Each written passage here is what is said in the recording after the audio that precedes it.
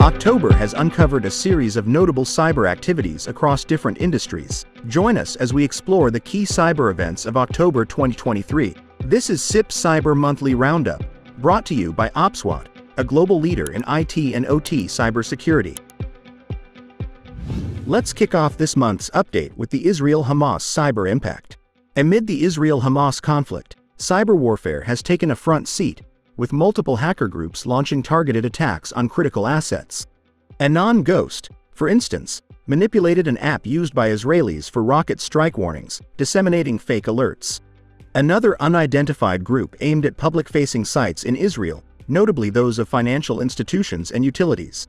These actions not only disrupt daily operations but also expose the vulnerabilities inherent in critical infrastructure. The majority of these cyber attacks have manifested as DDoS campaigns. Their strategic focus on essential services and systems emphasizes the evolving challenges and heightened stakes of infrastructure security in today's geopolitical landscape. Beyond the Israel-Hamas cyber conflict, pro-Iranian hacktivists target Israeli control systems. The hacktivist group SiegedSec has been spotlighted for its alleged cyber activities against Israeli industrial control systems. Recent findings unveiled a list from SiegedSec, claiming these as their Israeli ICS targets. Found via dark web analyses, the list includes IP addresses marked for attacks on Israeli infrastructure. SiegedSec, in collaboration with the pro-Iranian group Anonymous Sudan, aims at systems like satellite receivers and Modbus ICS. However, evidence indicates that these attacks might not have been fully executed. This list could potentially rally other cyber attackers, highlighting the growing threats to critical infrastructure. Turning our attention stateside, manufacturing sectors are not immune to cyber threats.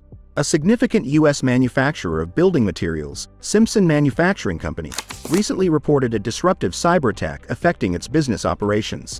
The company informed the U.S. Securities and Exchange Commission, SEC, of the incident, noting that they experienced IT infrastructure disruptions after detecting malicious activity. As a precaution, they promptly took their systems offline.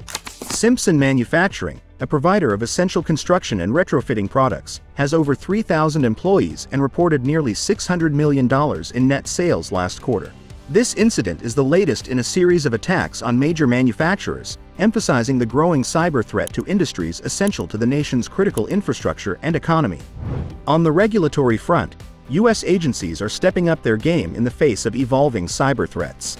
The FBI, in collaboration with the CISA, has issued a joint cybersecurity advisory concerning the AvosLocker ransomware variant. This advisory comes after recent investigations identified AvosLocker targeting U.S. critical infrastructure organizations spanning various sectors, including government, financial services, and critical manufacturing.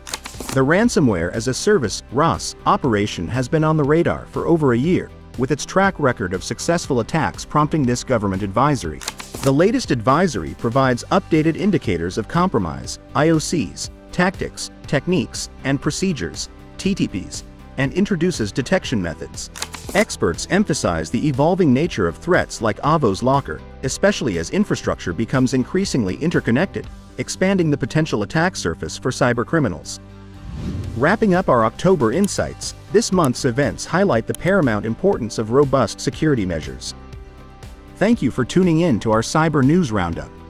Remain vigilant, stay informed, and join us next month for further updates on critical infrastructure cybersecurity.